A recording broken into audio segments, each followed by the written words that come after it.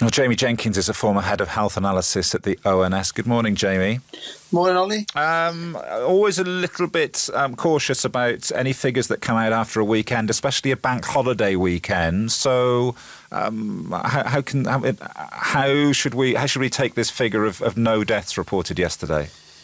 Well, yes, it's great news to see no deaths, but I think another wider statistic that probably offers some room for optimism as well, Ollie, is that the ONS will be publishing more information later where we look at the overall number of deaths in the country. And if you look at across the UK, in particular in Wales as well, one of the things we've talked about over the last year or so is the excess deaths, which are how many deaths over and above average for the time of year. And they've actually been below average for over 2 months now. So we've not just seen the dramatic decline in COVID deaths, but just generally the number of deaths in the country are below average, which is a good sign that we were over the second wave of the pandemic quite a while ago now, and the data's consistently been coming down. Now it's going to be difficult to continue to have zero COVID deaths continuing, because even in last month we had, say, more flu deaths than we did COVID deaths in Wales and across England as well. So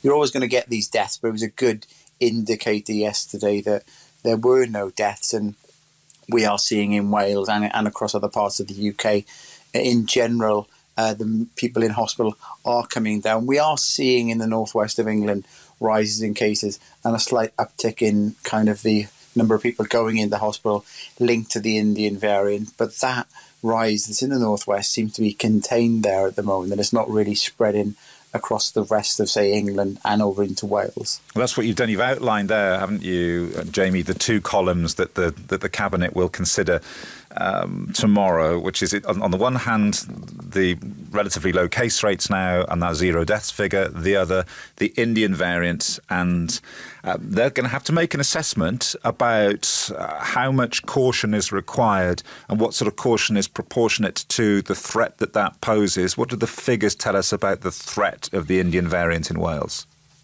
Yeah, so the Indian variant, we're not seeing, every time, Ollie, they've been easing restrictions, we haven't really seen any major spike. So over the last, say, month, where every time we've had these 3-week reviews and some restrictions have been eased, we have seen a few localised outbreaks. So about a month ago in, say, Newport, and then a couple of weeks ago in Cardiff, we saw a little spike where we saw outbreaks, some of them linked to schools. But then that hasn't led to wider community transmission. What's happened is about a week later, as those cases have peaked up, they've come back down again. More recently in Monmouthshire and Bridgend, we've seen the same thing. So that's a positive, because when we were having these spikes last year and we went into the winter, they were spiking up, but then they were growing and then spreading out wider to different parts of the community and Wales. Now, with the Indian variant that's in the northwest, I've been looking at the data there, and it seems to be affecting more younger people. So if you look at England, which is a good indicator as to what may happen in Wales, the people who are at most risk are the people over the age of 70. And with the vaccine rollout is clearly having an effect, because at the height of the second wave in England, you were seeing that about 10% of the cases and over 30,000 people in a 7-day period of the cases were over the age of 70. Now, the average age of people catching COVID in England has kept coming down, similar to what we're seeing in Wales. So we're not seeing the same link that we saw in the past, where people were catching COVID, going into hospital, then some ended up in ICU, and then some dying. The vaccine's clearly having an effect. So that's another variable that's in the mix, in that whilst cases are rising more in the northwest, and I would expect cases, as you ease more, to rise more in Wales as well, we're not seeing that go into people in the hospital. So, and across Wales, the good news there is that the number of people in hospital, Ollie, has kept coming down. And the most recent data that the Welsh Government published, there were only 7 patients with confirmed COVID across the whole of Wales, where back in January it was over 1,600. So there's no pressure on the NHS at the moment, and all these variables are quite positive.